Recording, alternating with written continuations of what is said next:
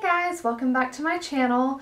I know in my last video in the description box I said today was going to be an eyelash tutorial, but I did not get my hands on all of the things that I needed.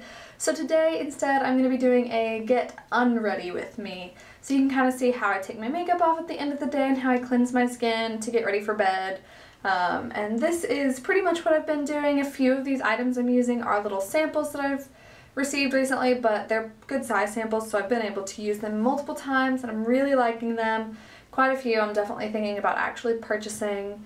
So I'm really excited to show you all this. If you all enjoy getting unready, give this a thumbs up and definitely don't forget to subscribe. You can hit that little red button down below and then you'll get notified when I'm posting new videos. And I know a lot of people recently have been saying that YouTube has been messed up and that people are getting unsubscribed. So just double check that you are subscribed down there, and then if you really want to make sure you're getting notifications, you can hit the little bell that looks like a little notification, and that'll definitely send you alerts in your email so you can know when I'm posting a new video. Alrighty, so we will go ahead and get into this and get my makeup off and get ready for bed. Okay, so this is my medicine cabinet. This is where I keep all of my products that I use at night and in the morning to take off my makeup or when I'm getting ready and putting on makeup. But the first thing I'll start with is I'll get a cotton pad and my simple micellar water, and I will douse that cotton pad pretty well, and then I will run that all over my face.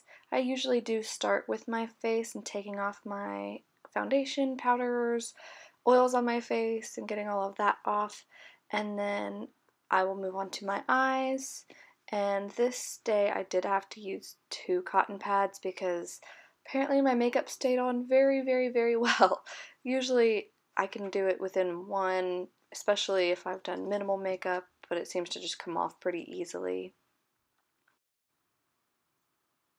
And here I'm getting my second cotton pad already, and especially for my eye makeup, especially if my mascara is being really stubborn and I was using something a little bit different today and it was not wanting to come off.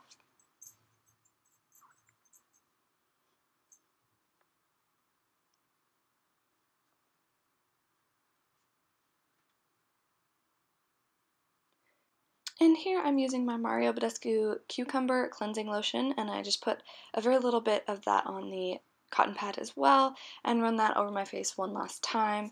That really helps to get any residue off, and it's kind of like an astringent, so it clears out your pores, and I was reading about it and it says that it is antibacterial, but you can see how much it really got off even after the micellar water. And then I'm going into a Strivectin anti-aging advanced wrinkle cream, something like that. I'll make sure I list it down below in the description box. And I always put that on my forehead because I do have one line right across the center of my forehead. And then I kind of put it around my mouth just because, you know, when we drink or talk or laugh, we get those lines around our mouth. And then I'm using my Este Blueberries Advanced Eye Cream.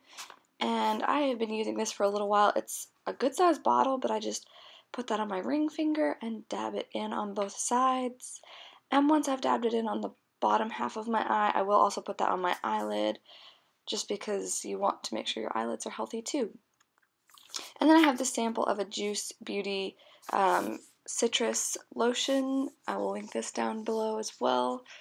But it smells so wonderful, and it really is great and moisturizing, and I was feeling incredibly dry this day. It just felt like everything I touched I made static.